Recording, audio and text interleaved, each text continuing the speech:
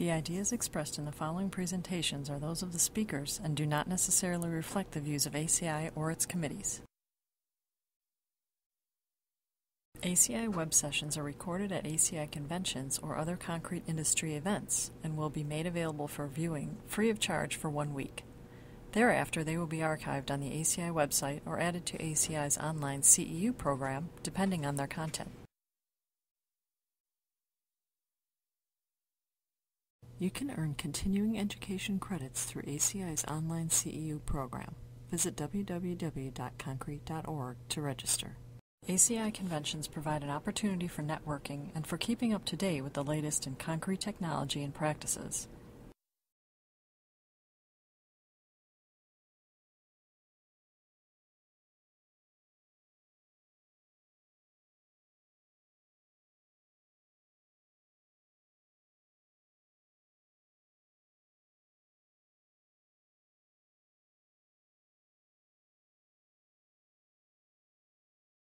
Well, good afternoon. Those of you that managed to find your way through a quick lunch, brought yourself to our session for today, Site Casting, New Form, Inspiring Function to Respond, which is a creative way of saying, hey, you really should look at something new and in an exciting way. I'm Jim Beatty. I'm the Technical Director for the Tilt Up Concrete Association. And it's my opportunity to moderate this session. I'm going to bring forward our first speaker. He's the Executive Director for the Tilt Up Concrete Association and the Concrete Foundations Association, my partner, Ed Sauter. Thank you for the warm introduction, Jim. First of all, as he indicated, I'm an architect, so I can make fun of architects. That's one of the nicest parts of being an architect. But my portion is on the use of tilt-up construction in monumental structures. And I'm going to finish my presentation with one that was an absolutely marvelous structure that was constructed in conjunction with our convention in Kansas City a couple of years ago.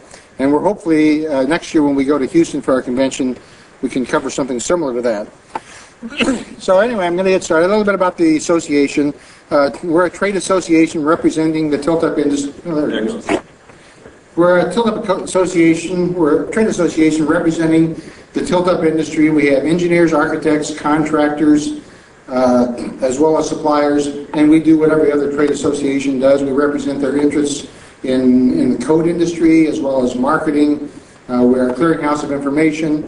We provide opportunities for recognition of excellence, and most of the presentations and buildings you're going to see throughout this afternoon are going to be slides that were submitted to us, or buildings that were submitted to us for an awards presentation. And of course, we are kind of the technical clearinghouse for information for the association.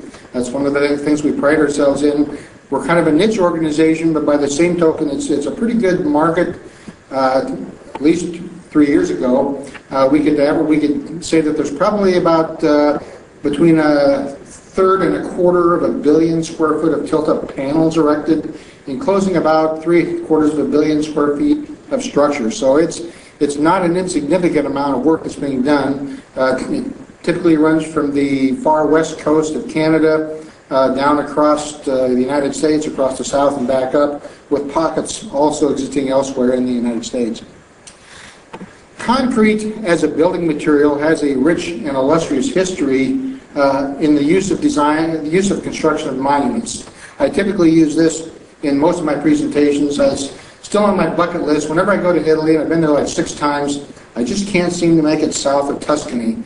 So one of these days I'll get down to Rome and actually see this. But this is the Pantheon, the largest free-spanning dome in the world until the Houston Astrodome was built, entirely out of concrete.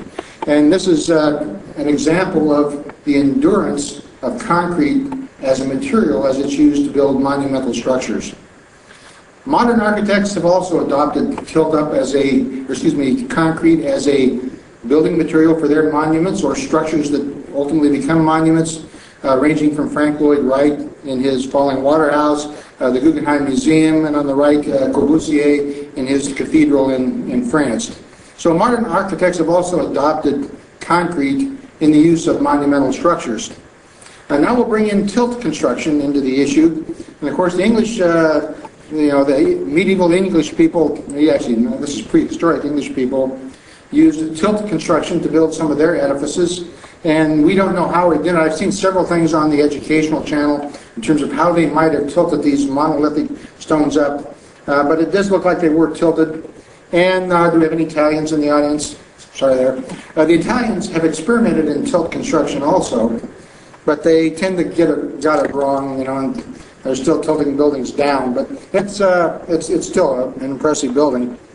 But tilt up as we know it today really got its start, although there were some applications of tilt up around the turn of the century in the early 1900s using a method called a tilt table, where they actually would cast the panels on a table, hydraulically elevate the table and deposit the building elevation there, and they did that. There were some places in Iowa and Ohio. But tilt up as we know it really didn't get started until after the World War II. Two technical modifications made it possible: the mobile ready-mix truck and the mobile crane. That allowed tilt up to be really what it is today. Lots of other innovations, but those are the two key ones. And now you see tilt up being used in virtually every kind of building construction that's out there, and as we will end up with, quote, non-occupied buildings, everything from offices and schools, retail centers, religious buildings, civic structures, and of course even monuments are being used with tilt up construction. One of the reasons I think we see so much tilt up as making such inroads in all these types of buildings is the versatility of tilt up. And here we bring a molten material to the job site, and I like to say that the only two limitations in terms of what you can do with tilt up is the imagination of the designer and the craftsmanship of the person that's actually putting that together. Those are really the only two limitations. And you'll see everything from curved panels, every form of curved panel construction has been done. We have the fact that we're using panels as little building blocks. This is a house out on Long Island that Stephen Hall, a relatively well-renowned architect, has done. And I like to say most architects engineers try to hide the joints of tilt up. This particular architect used the joints as a design element and actually celebrated or highlighted the joints, along with a lot of other things. This is a house. I'm looking at building a tilt up house. It won't look anything like this. Also, versatility in terms of finishes. Most people like to, we can clad the tilt up in whatever you want. In this case, we have a light sandblasted or a couple of different sandblasted finishes, and this mimics the type of stonework that is indigenous into this part of the country, which is in Utah. But lots of different finishes are available. We're bringing concrete to the site as a molten material, so whatever type of form you want to impart in the face of the concrete, you can do it. Everything from readily available forms to even natural things you might find in your job site that you want to incorporate into the panel. A lot of versatility, of course, in terms of how panels are placed. This is a building out in Arizona that actually has panels that are not even vertical. They carry them to a point of about 15 degrees out of plane, and 5 o'clock came and said, what's good enough? No, actually, that was a design element. But again, the use of openings at different places in the panel. Very simple to do with tilt-up construction. So you have the versatility of tilt-up, you have a molten material, you have craftsmanship, and just the simplicity of doing openings and void areas in this type of construction that make it very simple. So let's talk a little bit about tilt-up monuments. And monument has a broader context, as I'm going to start with. We have buildings that are monumental in size, and this is probably, most people, this is what they think of as tilt-up, as a 1 or 2 or 3 million square foot warehouse. These are truly monumental in size buildings. This is in Savannah, Georgia, Target Distribution Center, and they had to put an extra long job trailer in there in order to be able to pin up all of the panels so they could make it look like a one-shot deal. We also have buildings that are monumental in height. These jobs here are actually cores for elevator and stair towers. These panels are in the 85, 86 foot range. We've had single high panels up to 90, 99, 91, close to 100 feet in one panel. We have monuments to children. This is a museum in Florida that, again, utilizes all those things that we talked about that are so easy to do in tilt-up, whether it's curvilinear forms, whether it's punched openings. But this is a children's museum, and actually have another one in San Diego, a great building where you have the architects and engineers combined for a very playful and fun building for the kids. We can have monuments to history. Some of the products out there today allow you to embed real brick that are a 1/4 inch thick into the face of the building, so if you have to have a building that fits into an historical area, or you want to design something that's monumental in that regard, it can also be done with tilt-up. And the thing that I'd like to point out on here is that these are real. These aren't exterior insulation finishing appliques to the building on the corner. Those coins, for example, are actually cast into the concrete. And if you look across the top, you have what we call a dental molding. It looks like missing teeth. But those are actually cast into the panels too. So all these things can be done very simply, very economically with side-cast tilt-up construction. We have monuments to the arts. Now, this is a building down in Jacksonville, Florida, that's built right on the coast, but it has all types of linear forms, and even on the lower left-hand side there, you see, because it is a performing arts panel, the panels are splayed outward, and in order to give it some better acoustical performance, they actually cast inverse baffles into the face of the panel to help distribute the sound, and you also see different types of curved linear forms that are used here. And really, this is a monument to the arts being done out of tilt-up. Another monument to art, a recent submittal this year, is called SLAM, the St. Louis Art Museum. Again, another product that broke ground. The architect had this concept, but he didn't know how to do it. And they even got to the point on this job where they were building tools in order to do what they wanted to do. It's fairly simple panels, but they're all on-site polished concrete with granite materials. Looks nothing like the building in the back, but that's what the architect wanted. He wanted total and stark contrast to the old historic buildings. So here we have a monument to the arts. Monuments to God. This is a church, again, another Stephen Hall designed building. It's kind of signature of his work. You see the joints don't align vertically. You see the natural finish of the concrete is what he was looking for here. So we actually have more monuments to religion and to God. Another one, this is the one that has some of the tallest panels in the world. You see the spire or the cross on the top of the panel. That was actually integrally cast with the balance of the panel, and this one's like 91 foot, 7 foot tall from bottom to top. And actually, I haven't been in the church, but I saw the photographs. I love when I travel Europe, I love to visit Gothic cathedrals and things like that, and this is actually a recreation of, I think, the impact of a Gothic cathedral using tilt-up construction as a methodology. And of course, if we're building monuments, how about a monument to greed? Nothing bad with that. But this is a casino in South Africa, and really it's an amazing project. The curvilinear forms, the returns. This is one of those classic cases where somebody didn't realize you really couldn't do that with tilt-up. And so they did it anyway, and they ended up, every time that happens, it seems like we break new grounds. People discover new techniques, new ideas. Yeah, they may have lost money on that one, but maybe not. But anyway, they learned enough so that the next time they do something, they can take those ideas and move them forward. So lots of different types of monuments. Monumental signs. This has probably been one that's been more around than most of the other types of monuments, but when you go into a big new subdevelopment, you see a big sign announcing the subdevelopment, and this is certainly one of those examples.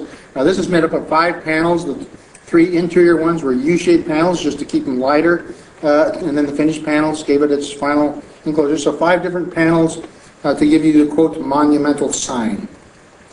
Another monument, this is again in South Africa.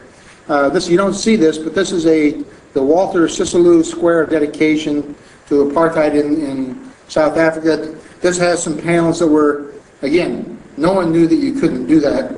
You look at that, these are warped panels cast in 3 dimensions, and you know, the forming, sure, it was expensive to do, but when you're talking monuments, suddenly cost isn't quite as important as if you're doing a building that has to be amortized over a certain time period. Same project, again, they erected these monuments to apartheid, where they used some of the irregularities in the surface of the concrete to play light over them at night to give it a lot of different types of angles and colors and texture. So again, using tilt-up for monuments makes perfect sense because of the versatility and the type of flexibility you have.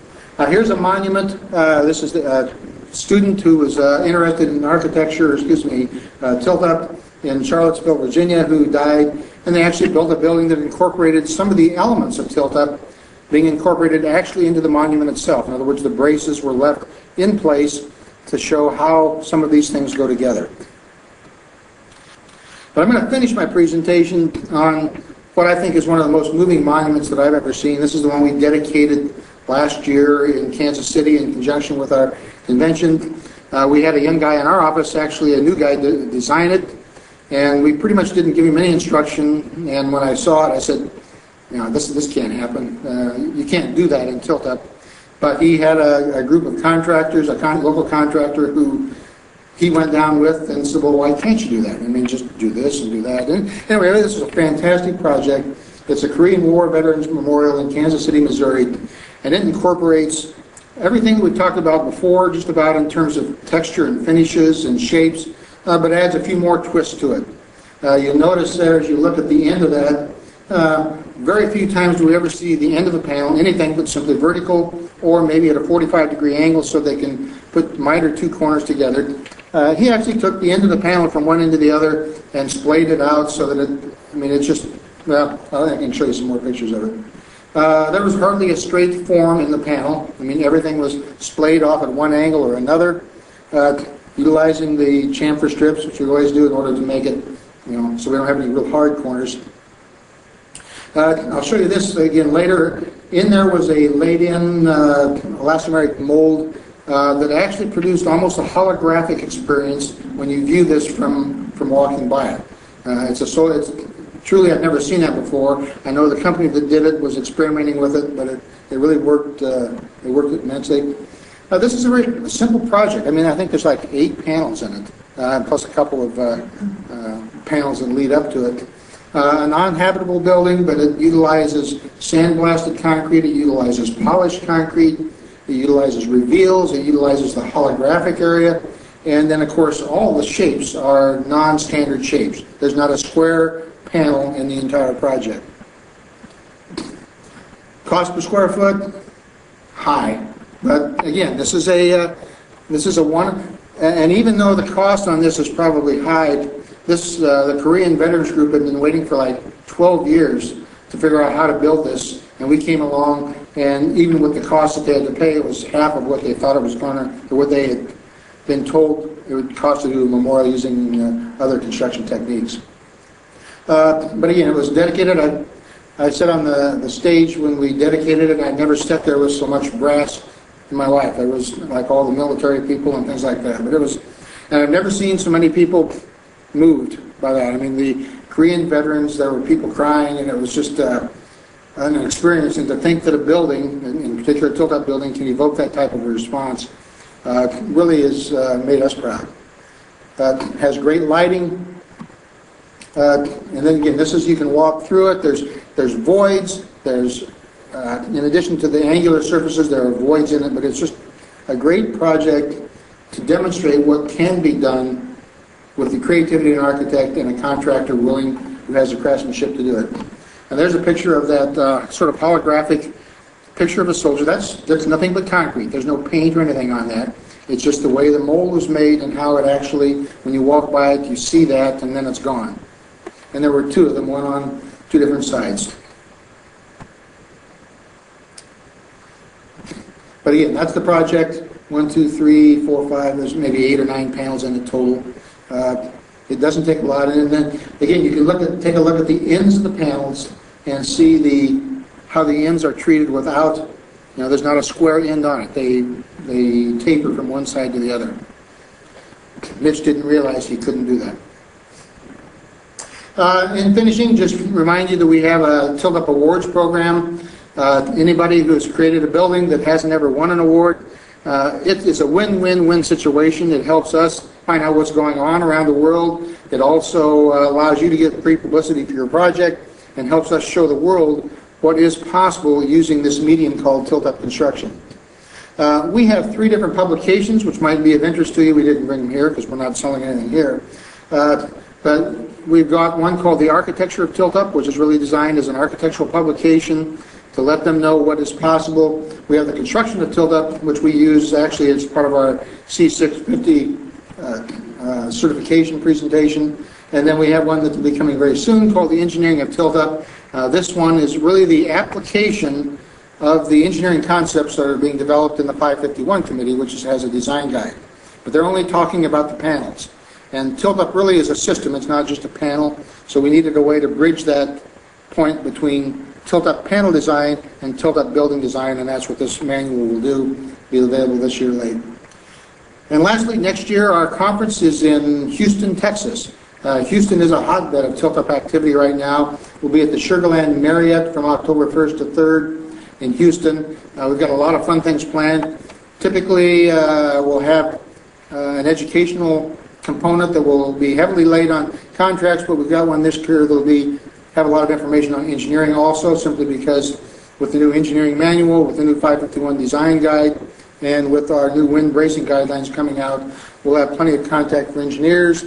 We hope to have a buildings tour. Apparently there's a lot of tilt-up activity out in the Sugarland area, and we're still searching for that, quote, project that we could hope to replicate what we did in Kansas City. So that's Monumental Tilt-Up, so hopefully it expanded some of your horizons to let you know that tilt-up is more than a big box. It has lots of great applications, including monuments, and I know the contractor who built that had never even considered doing that for another project, and now he's added it to his list of what I can do is monuments to using concrete. So, thank you.